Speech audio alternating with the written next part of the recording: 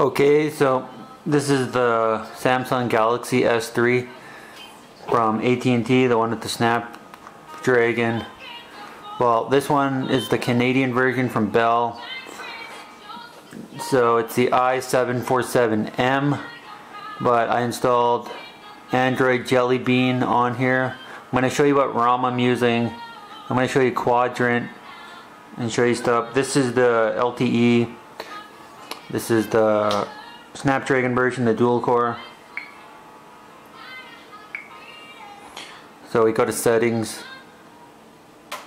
I'm going to show you about device.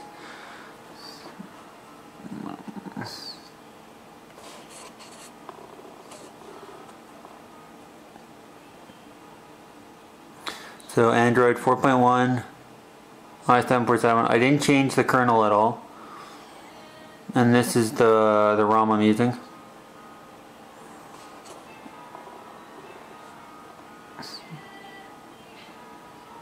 That's the best one I've found so far. And that's the CPU. I'm going to go to this. I just want to show you what's in my developer options. What I have set on. So you got to turn this on first. It's different in JellyBean. I got USB debugging on. For CPU rendering.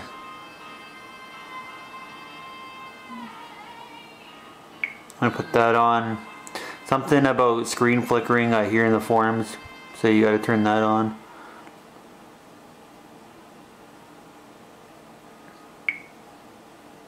Well, let's just take that off. So all I have is that forced GPU rendering. So we're going to go back to here. Focus the camera. So what I'm going to do, I'm just going to end all the tasks. And then clear the RAM. So right now it's in 538 megabytes out of 1.60. So I'm going to clear that.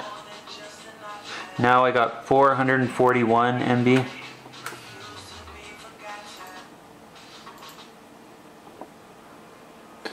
So 412 it says now. So I'm just going to back out. I'm going to go to Quadrant. Nothing's overclocked here. I'm going to run the full benchmark.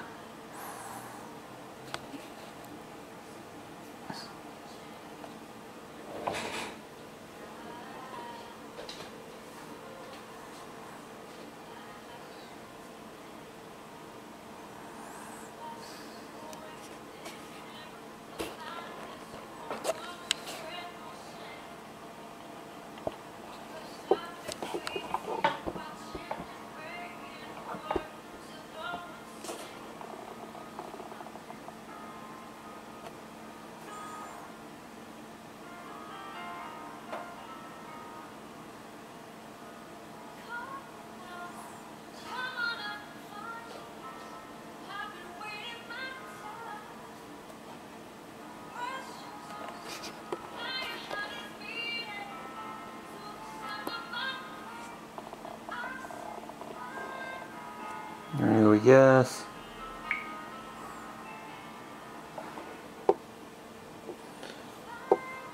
I had a little bit better just before I did this video, but unzoom it out.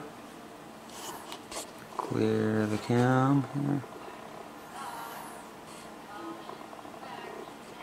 So my device 5932.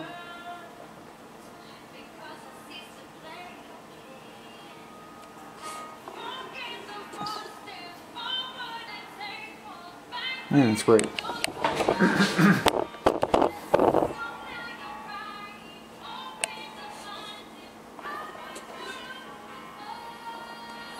And that's what my CPU and everything gets. Sorry it's so bright.